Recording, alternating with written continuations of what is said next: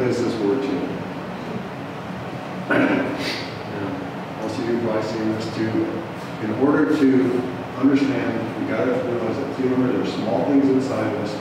So we need to zoom in on the cells, zoom in on the nuclei inside the cells, zoom in on one of the chromosomes.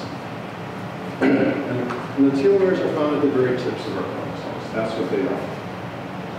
Chromosome contains a DNA molecule that extends from one end of this arm to the other end. It's a really long string of beads. The beads are called bases.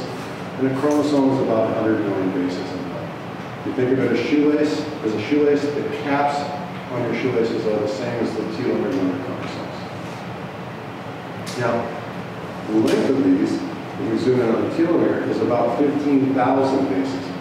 Chromosomes 100 million bases, the telomeres only 15,000 bases. At least when we're first conceived. Okay, so now, for those of you that haven't heard this before, this is where it starts getting important. Because all the problems that we have, this is now not there anymore, this is well-established fact. The problem is that as soon as our cells start to divide, our telomeres get shorter. And this is the problems that cause all of our diseases. Telomeres start getting shorter, we're conceived at 15,000 bases. So much cell division is needed to go make a newborn baby, but the telomeres are shortened down to 10,000 bases before we're even born. They go from 15,000 bases down to 10,000 bases. And the problem doesn't end there, because you still have a lot more cell division. Your cells are going to divide and divide as you grow up. And when telomeres get down to 5,000 bases, our cells lose the ability to function, and we die of old age. I'm trying to spread this message. I'm trying to let everybody in the world know about this. This is a really big thing. Let's go over this again. We are born at 15,000 bases. We're conceived at 15,000 bases. We're born at 10,000 bases, and we die of old age at 5,000 bases. But when I first heard about this, I listened to the guy say that I can take blood from any of you, measure like your telomeres, and I can tell you how old you are. And more importantly, I can tell you how long it'll be before you die of old age. This is a clock of aging that exists in humans.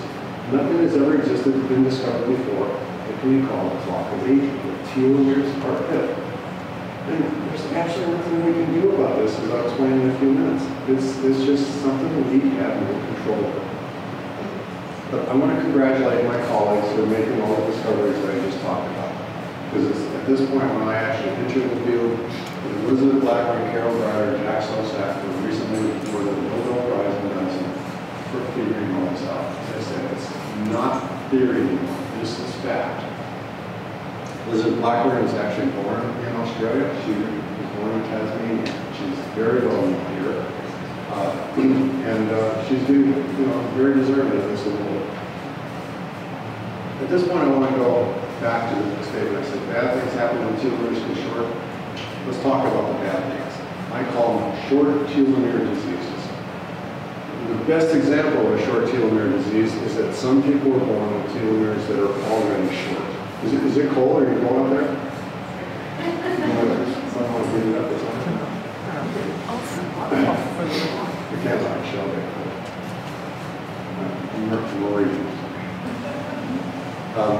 So some people are born with short telomeres, and these kids suffer from all this age-related illness that normal old people do. They die of old age at 20 years old, but if we could find a way to keep their telomeres from shorting, this would be a cure for this disease. And that's one of the things we're working on. But it's not just these kids. We all suffer from short telomere diseases. Practically every disease you've ever heard of has now been published in scientifically peer-reviewed journal articles showing that it's caused by short telomeres. So we want to keep our telomeres long. And again, we're not going to go through these things, but let me show you the first two, cardiovascular disease and cancer. These things have been published numerous times, hundreds of times each, showing that telomeres affect the ability for you to get cancer and cardiovascular disease. There's been so many papers that now we've done what's called meta-analysis done on these things. Meta-analysis means some group of scientists read all the papers and summarized them and wrote one paper to review. Here's that paper about cardiovascular disease, showing that telomere length, short telomeres, increase your risk of cardiovascular disease. It's a summary of hundreds of studies, all independently done. The same for cancer. Cancer, hundreds of papers have now shown that when your telomeres get shorter, your risk of getting cancer is increased. We do not want to let our telomeres get shorter. We want to keep them as long as possible. If you want to find out more, because believe me, I could spend hours talking on this subject, go to something called PubMed. This is a database of scientific peer-reviewed journal articles. If you want to know the truth about is coffee bad for you, or things like that, or eggs bad for you, this is where you go. To be in this database, you have to do the study, and then other scientists have to review that study and make sure it's all legit before it can actually be published and then put into this database. But just, if you want to, for instance, see what role telomeres play in muscular dystrophy, go to, just type telomere, and in all capital letters, and muscular dystrophy. This is something to use. You don't need to write it down. If you just Google search PubMed, you'll find that. At this point, I'd like to shift gears again and go back to something that a lot of people ask me. I keep saying that every time our cells divide, our telomeres get shorter. Well, why is that? So what I want to do is I want to explain why telomeres get shorter, because in order to figure out how to stop them from getting shorter, we need to know why they're getting shorter. I'd like to, instead of explaining the advanced molecular biology, I'd like you to think of a chromosome as the top row of bricks on a brick wall. Now remember, every time a cell divides to make two daughter cells, everything inside that cell first needs to be duplicated so that the daughter cells are identical to that parent cell does. And that includes the chromosome. So in order to use this analogy, just get rid of the other bricks, get rid of the cap. The cell's about to divide, and a bricklayer comes along and makes a new little bricks on the brick wall. This is exactly what's happening inside of the cell. The bricklayer is called DNA polymerase 1. And so, remember, this is a long, arduous process, and you know, you got to be accurate because any mistakes will lead to mutations. But the big problem here is that the cell put the bricklayer on top of the brick wall, which isn't the best idea, and you'll see why as soon as we move over to the telomere. Because when this bricklayer gets over to the telomere, starts doing this, you're going to see you can't lay a brick in the last place he was standing. As a result, the new chromosome is shorter. That's why chromosomes get shorter every time a cell divides. Nothing shoot it away, it just got shorter because the cell couldn't duplicate it all the way to the end when you're trying to make a new one. So let's go over that again. The cell's going to divide, bricklayer is going to make a new chromosome, and again, this bricklayer is going to fall, and every time the chromosome is going to get shorter and shorter and shorter. I call this basal level telomere shortening. There's absolutely nothing you can do about it, no matter how well you eat or exercise or do everything your doctors tell you to do. You can't stop that shortening, at least not yet. Now, if you want to speed it up, there's plenty of things you can do. Anything related to an unhealthy lifestyle, like obesity, lack of exercise, psychological stress, smoking, all these things will cause the production of free radicals that will actually specifically cleave your telomeres and cause them to shorten at a faster rate. And this is what happens with a lot of the unhealthy lifestyle things that we do. And I mean, you can stop these things. And that's why I want to go, I call that accelerated telomere shortening. You can stop these things, and I'm going to give a list right now, from things in scientifically peer-reviewed journal articles. The number one best thing you can do is exercise. There's been studies now showing that people that don't run have shorter telomeres than people that run 5K races. They have shorter telomeres than people that run marathons, and they have shorter telomeres than people that run ultramarathons. So Molly and I are lucky in that sense that we're ultramarathoners because we should have the longest telomeres.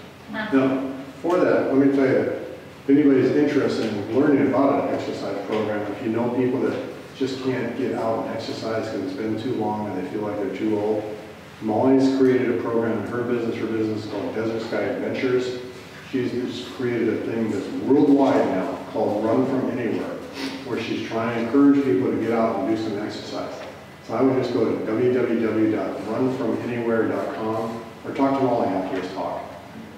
And we got a lot of people already doing this kind of stuff, and I like it because it's helping keep people's telomeres long. In addition, there's also antioxidants, omega-3s, and vitamin D. All these have been shown in scientific and peer-reviewed journal articles to keep your telomeres long. These are things you want to do. Don't smoke. You ever wonder why people you know who've been smoking their whole lives look older than their friends their same age that don't smoke? This is why. The smoking accelerates the aging a lot. Same with obesity, stress. Lots of studies now showing that stress accelerates the rate of telomere shortening. Caregivers of Alzheimer's patients have been shown to have shorter telomeres than friends their same age that aren't caring for somebody. If you're caring for somebody, you gotta take time out for yourself, otherwise you're just accelerating your aging. Other things are depression, pessimism. If you don't believe you're gonna live to be 100, I bet I can measure your telomeres and prove you right. Okay, and I don't know why, but that's 2 studies have been done, and in both cases they show that people that were pessimistic have shorter telomeres than people that are optimistic. Now, the few doctors in the world that are actually now practicing telomere biology with their patients, they all say, be happy. This is really important. Happiness seems to keep people's telomeres long. And these are things you can all do now. This is why this is an important slide. These are things you can do now. I'm trying to let everybody know, keep your telomeres long. Just try to stay around and stay as healthy as long as you can. And the number one thing you should be doing is keeping your telomeres long. But none of this is going to actually stop telomere shortening. They're still going to shorten because of this basal level telomere shortening. I've only shown you ways of stopping the accelerated telomere shortening, not the basal level telomere shortening. So we've got to figure out a way to do that. And here's my solution. Remember I told you that our reproductive cells don't age, and I was looking at those? Well, one of the things we discovered is telomeres don't shorten in the reproductive cells. When these cells divide, the telomeres don't get shorter. And so this is really weird, because I keep saying every time a cell divides, telomeres get shorter. Why is it that it's not happening here? So let's find out why. As a result, my team and I discovered this enzyme called telomerase. This is the DNA molecule now shown in the green here as a double helix. And telomerase looks like a factory and binds to the end of the chromosome and lengthens it. And you saw in the video I talked about how the telomeres are still short and a tick-up clock. It would be like a tick-up clock, and the telomerase would push it back a tick. That's what telomerase does. I was awarded 2nd place for United States Inventor of the Year for this discovery. So this is big stuff. I mean, big awards are being awarded for this research in telomere biology. But let's now go back to the bricklayer model and find out, what is telomerase actually doing? Well, in a reproductive cell, the bricklayer is still going to fall off at the end of this wall. But like an angel, telomerase comes in and replaces that brick. And that's what happens every time a cell divides, whenever a reproductive cell divides. Wouldn't it be nice if we could do that with all of our cells? But we don't. It only occurs in our reproductive cells. So there's 2 words that I've talked about today, telomerase and telomere. Big words, everybody's going to know what these mean in the near future. They're going to be household words. Telomerase is the enzyme that lengthens the telomere.